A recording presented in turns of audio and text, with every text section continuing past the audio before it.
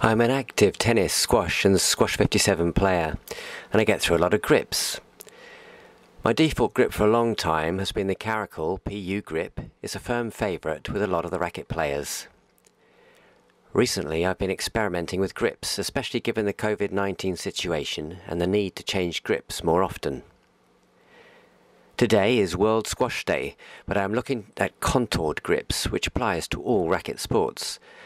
On the tennis court this summer, I've been using the X-Grip.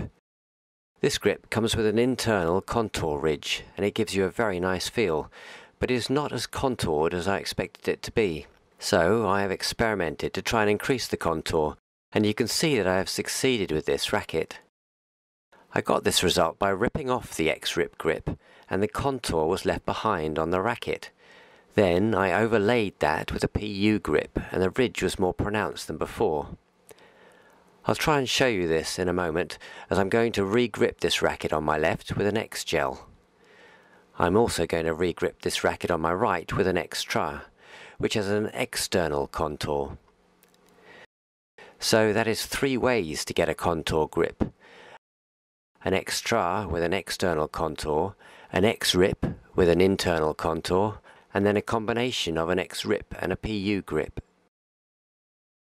It may be a bit hard to see, but there's this ridge, this white band here.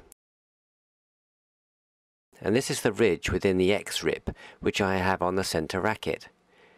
When you take off the X-Rip, you can leave the white band behind, and if you overlay that with the PU, then you get a more exaggerated ridge. I'm going to put the Extra on the racket on my right, and the X-Gel on the racket on my left.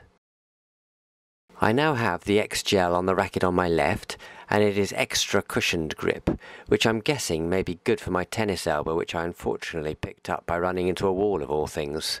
It feels very nice. I'm now going to overlay this grip with an Extra. These 3 rackets now have the 3 different Karakal grips on them. The X-Gel, the X-Rip and the Extra. The X-Gel is extra soft.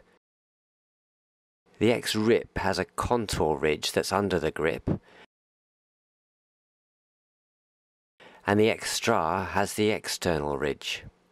It's personal preference as to which one you like the most. Personally, I've been using the X-Rip with the PU cover for the deeper ridge. My latest favourite is the Extra, and many people at my club have started using these. That said, the X-Gel feels nice, so looking forward to trying that for the first time later today.